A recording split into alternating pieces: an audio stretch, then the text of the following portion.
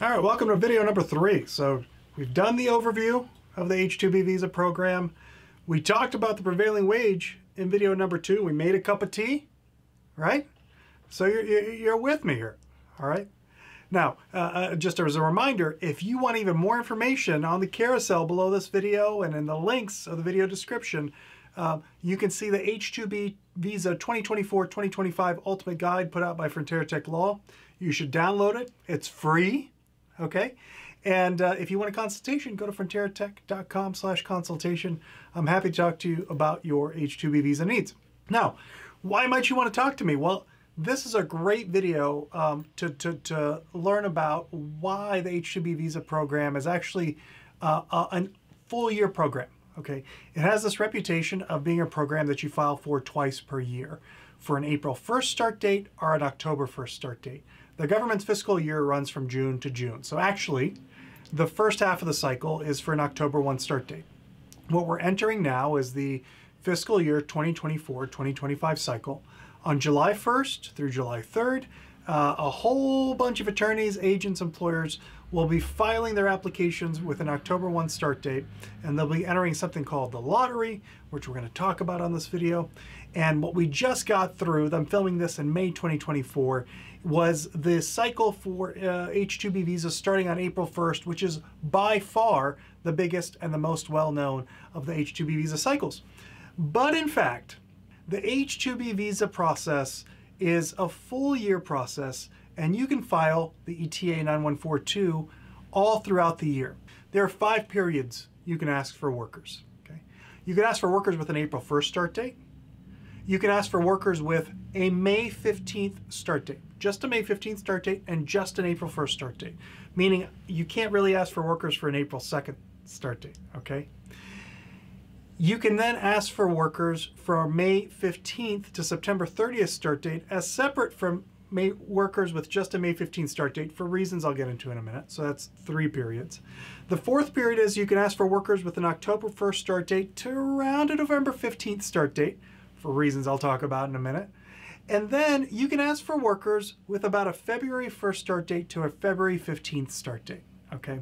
Each of those periods has a unique type of worker available, and each of those periods has a kind of a unique filing procedure, but that has a commonality with every other filing procedure that we're going to talk about, particularly as concerns the statement of need. What they all have in common is that whatever start date you choose, you're going to need the Department of Labor to certify you as an employer with that particular start date. And only when the Department of Labor certifies you are you going to be able to file with USCIS, so U.S. Citizenship and Immigration Services, to get an H2B visa number. Furthermore, if the DOL does certify you, in most cases you're going to get something now, as of 2022, called a registration number that's going to be your proof for the next 3 years that you have a valid seasonal or peak load need for the position that you're asking for, so that you don't have to prove it every year, which is a marked improvement from previous years. Okay, so we're going to talk about that. But how do you get certified? I mean, like, I know I talked about it in the overview. You file an ETA 9142, and then the government says you either have peak load need or seasonal need or one-time need, intermittent need, or you don't. But like, how does it actually work? Let's talk about that, all right? Again, in the previous video, we said you have to have a prevailing wage for this step, okay? So you have to have a prevailing wage for this step. And the other thing that you have to have for this step is you have to have been registered with your state as an employer, whether you're a sole proprietor, LLC, C Corp, whatever state your area of intended work is in, you have to be registered with that state, because that's where you're going to be posting your job orders, which we're going to talk about. You have to have evidence backing up your need if you don't have a registration number, or you have to have a registration number when you still want to have some evidence for the USCIS step, but we don't have to talk about that now. And what you're going to do is 90 days from your target start date. So let's say we're talking about April 1st. You're going to file on January 1st for an April 1st start date, your ETA 9142. And your prevailing wage is going to be in the system, so you're going to match up your application with that prevailing wage. You're going to put in your signed Appendix B. you're going to put in your evidence, and you're going to put in the job order that you're simultaneously posting on the SWA site, which we'll talk about, and you're going to put in your statement of need, which explains why you have a qualifying need as a U.S. employer for an H2B worker. And your choices are seasonal, peak load, intermittent, or one time. Now, let's talk about what it takes to have all that, okay?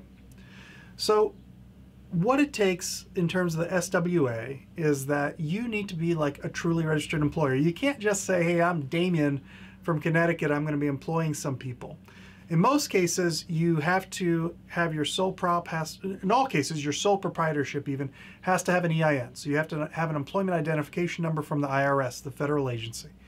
You then have to register with the state workforce agency for your state, which is run by the Department of Labor. And usually you have to get an unemployment insurance number, which takes time. And you have to register on the jobs portal where you're going to be posting jobs. Every state has different requirements for this piece, so you're going to have to get familiar with your state's particular requirements. Fair warning, if you're in California, this bit is quite difficult.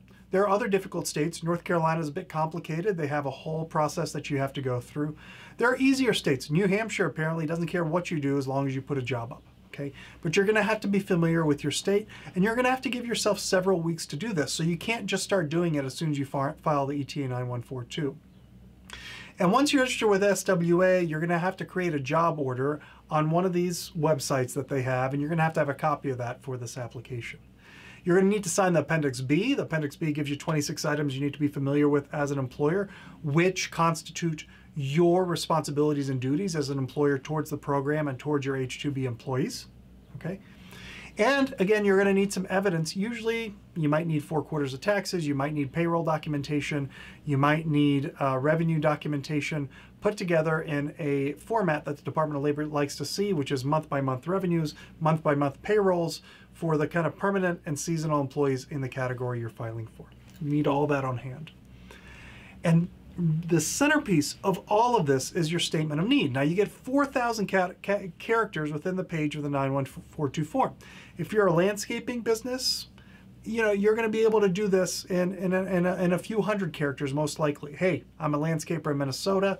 It's cold and the ground is frozen, and I don't do any business from October to January, February, except for like holiday lighting. And what I need is landscapers to get me from, you know, April to October, or to, you know, get me from March to October, whatever the case may be.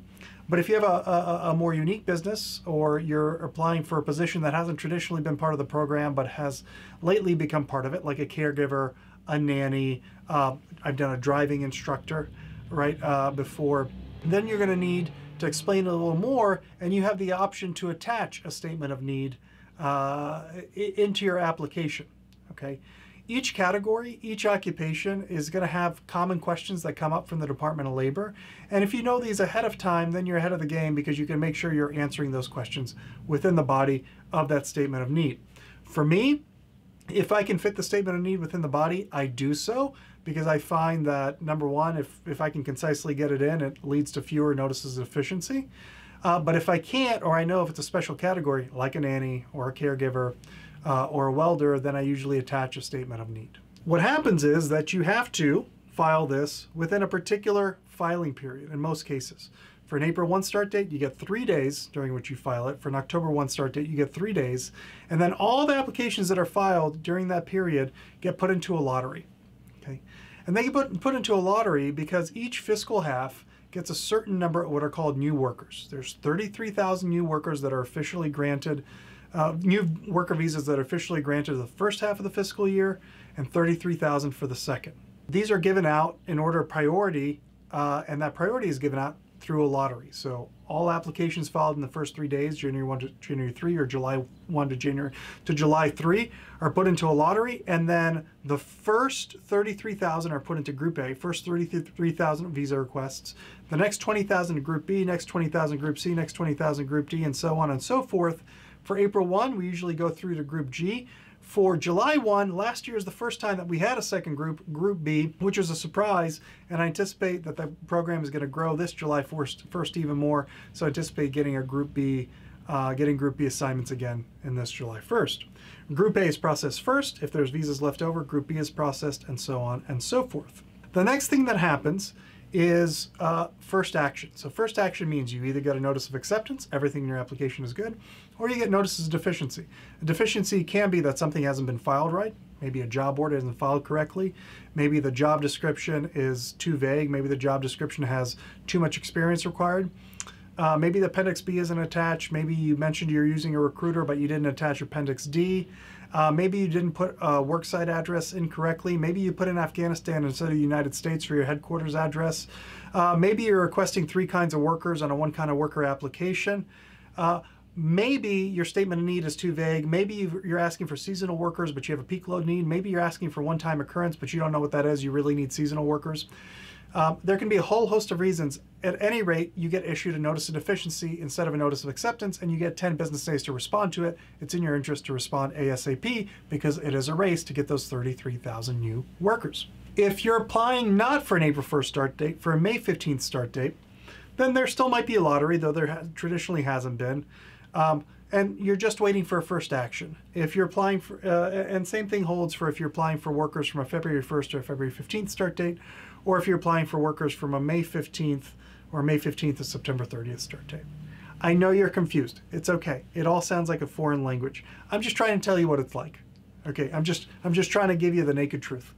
Okay, I know that's confusing. But the point is, you get the statement of need in. By the way, the guide has some examples of what statements of need look like. Okay, so you should follow along. It's a study session. I'm just trying to give you the real stuff here. Okay, this is the real information. Once your first action comes back, let's say it's a notice of acceptance or your notice of deficiency comes back, you respond to get a notice of acceptance, you go to recruiting. It's 15 business days of recruiting. Business days are defined according to when your business is open. So if you have a business that works 7 days a week, then you can count all 7 days for recruiting. If you have a business that's only open 5 days a week, like a retail store closed on Saturdays and Sundays, then you can only count the days that you're open, so typically Monday through Friday. If you have a nanny or a caregiver, typically you can count all 7 days because your caregiver and nanny need to be there for the kids all 7 days. Okay, for example. After 15 days, day 1 is the day after the notice of acceptance. On day 16, you turn in a recruitment report. That recruitment report says all of the U.S. workers that might have applied for your position, if you offered them the job, if you didn't, why not? Okay. A U.S. worker is not just a U.S. citizen, not just a legal permanent resident. It's anybody with a work permit with which they can work inside of the United States. So somebody might have TPS, right? Temporary protected status. They're from Guatemala. They're applying to your job. They're considered a U.S. worker. You have to consider them for the position, okay? Because the Department of Labor is all about protecting legal U.S. workers, okay? You put in the recruitment report. If the Department of Labor certifies your position, you get a certification, and now you're ready to apply to the USCIS. How long does this take? Well, if you apply the first time and you have to put in a full statement of need, it can take about, let's say, 2 weeks if you're in Group A from application to approval. Okay, that's typically the fastest. For registration numbers, if you're a worker that has, if you're an employer that's had a registration number from a past cycle, it can be very quick as long as everything else is lined up. Okay, and we'll talk about registration numbers in a different video. If you're in a different group, if you're Group B, Group C, Group D, Group E, Group F, Group G, you might not begin processing for the April 1st cycle until late January, February, March, April, and you should be in touch with somebody that understands where your application is at, okay? But certainly if you're in the later groups, you can expect to wait months to hear back on an application. Now, what's interesting is if you go on the flag.dol.gov website and you go under resources, you can check to see processing times for the H2B, and you can see which groups are being processed when. Okay, that's a great resource. So flag.dol.gov, hit the resources tab, and you can go under there. This 9142 process, I don't think that it even sounds simple when I tell it to you, but what it requires is understanding, you know, what kind of language needs to be in your application for that statement of need. It requires understanding that what the DOL officers are looking for, and it requires knowing that your prevailing wage actually fits within the confines of the H2B program before you even apply. So you should go back to that 9141 prevailing wage video to see what I'm talking about there. Needless to say, if you do get the certification, you're in a good place. In most cases, if you're seasonal or peak load or even intermittent need, you'll get a registration number that says for the next 3 years, you don't have to go through that statement of need process again. You can just reapply with a new application, pop in your registration number. And you get that certification, and now you can actually apply at USCIS. And that process is the first one, as we'll talk about in the next video, where you're going to be required to actually pay money to put in something called the I-129 application. The fees for that now are huge. You're going to have to know whether you're a small employer, whether you're a big employer, and in most cases, you're going to have to present the same evidence that you presented to the DOL to the USCIS. Although if you have a registration number, we can talk about how that changes. But you're 2/3 of the way through the process, okay? And so you should feel good about that. If you have questions about what I've talked about here, and I'm sure you will, check out that H2B Visa 2024-2025 guide. I try to include an FAQ. I try to include an FAQ in there that's comprehensive. And along with this video, that should kind of give you a good idea of timeline and the statement of need, along with some statement of need examples that you can check out within. Okay, so thanks so much for joining me here on video 3. And as I move on now, we're going to go check out what the USCIS process is like. Thanks so much.